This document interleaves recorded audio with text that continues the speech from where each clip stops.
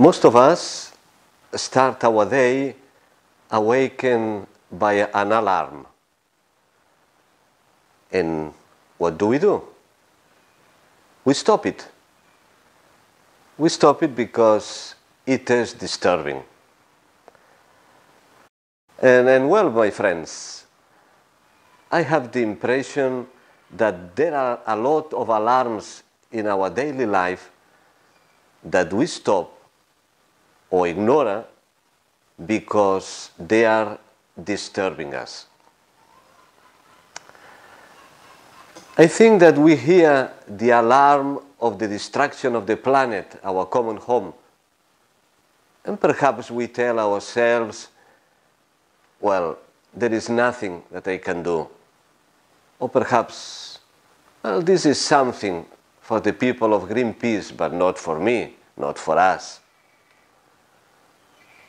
Perhaps we hear the alarm of the rejection of immigrants, and frequently we accuse the government. After that, we can continue to sleep comfortably.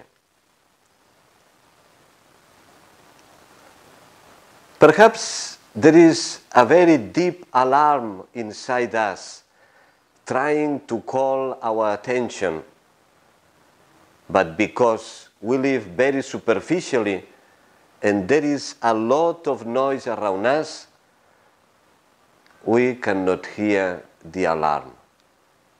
Are there perhaps other alarms that want to awaken us in order to be more aware of the reality around and inside us?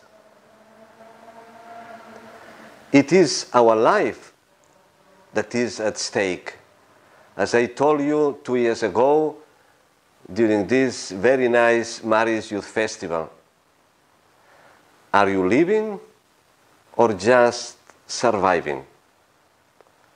Are you awake or asleep?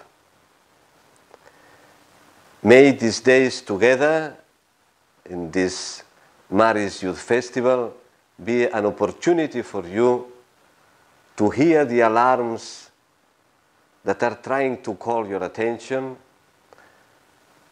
Be open to the Holy Spirit as Mary was.